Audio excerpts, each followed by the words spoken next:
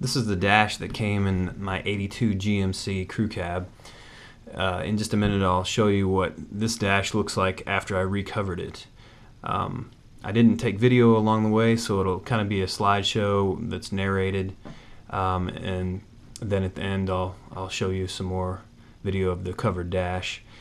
This same dash style was used from 73 all the way through 87 in the trucks, and it went all the way up to 91 for the Suburbans, Blazers, and crew cabs. Here's the dash before I started doing anything.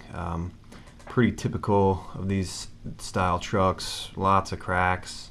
The speaker grills are toast, lots of discoloration, and just overall pretty terrible condition. Here you can see a before and after shot of the same crack. The picture on the right shows the crack after I've cut away the plastic or vinyl dash covering, because when it cracks, the dash covering flares up. If you didn't cut that off, the new dash covering that you're going to put on it would be all lumpy. So you got to cut those plastic edges off.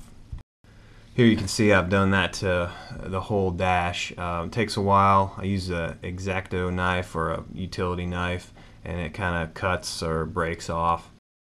After you cut the plastic off of the crack, you need to take the foam out of the crack. Cut the foam out with the utility knife, and that allows the new foam that we're going to spray in there to something to grab onto, some space to get into. The previous owner of my truck had already cut speaker holes in the lower doors, so I've decided to use those locations instead of the dash speaker locations.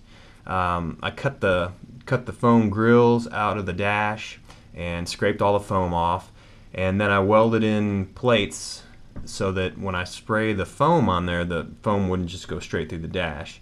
You could probably use wood or cardboard to keep that from happening, but I was concerned with a fire starting under the dash possibly. That's why I used the steel.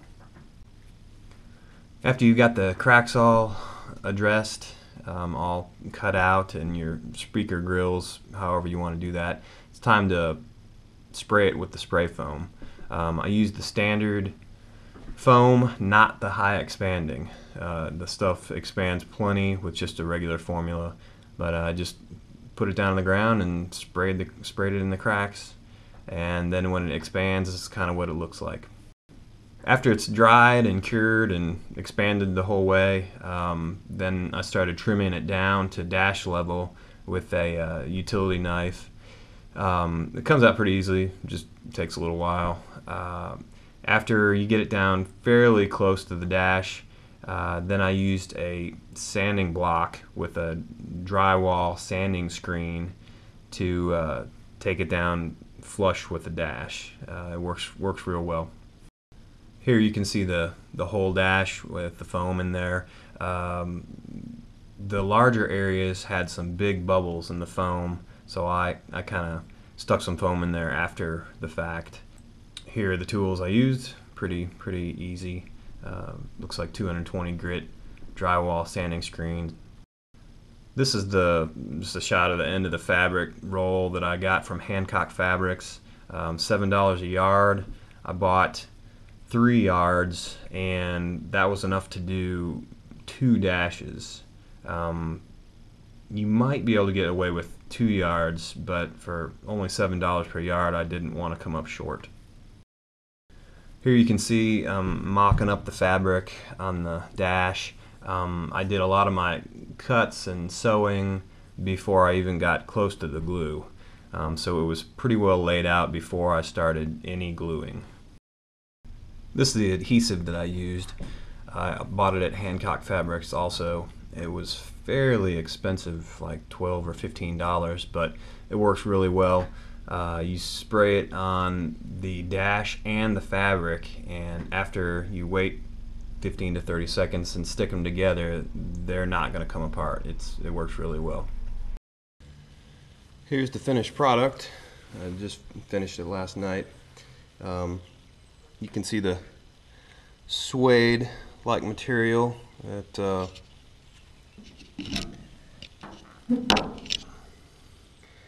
kind of sort of changes colors when you brush it, kind of like suede.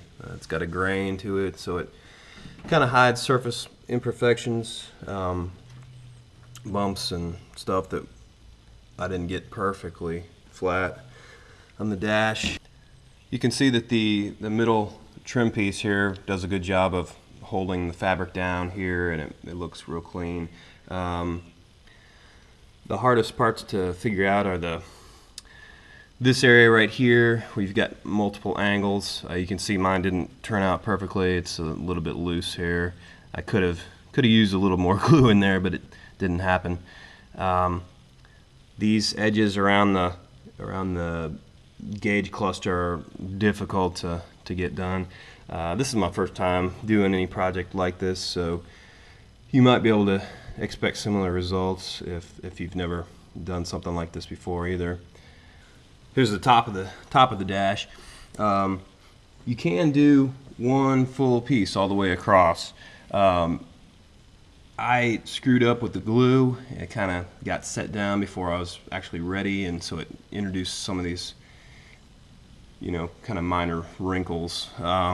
You can avoid that. I just messed up. Here are the defrost vents. They'll sit in here like this after I paint them. I'm gonna paint them first. So that'll take care of some of those jagged edges of the fabric in there.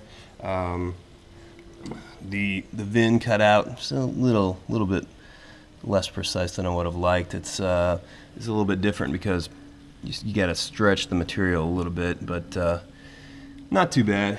Not too bad.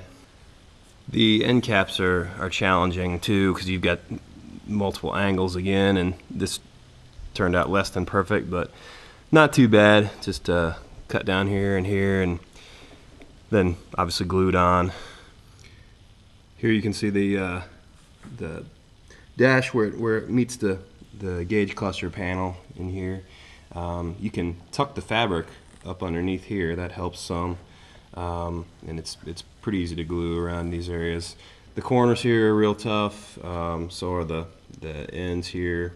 Again, less than stellar, but a lot better than it was. Here's the underside of the dash. It's easy to wrap the fabric around and glue it here. It sticks well. Sticks well up here. It's not very hard to do.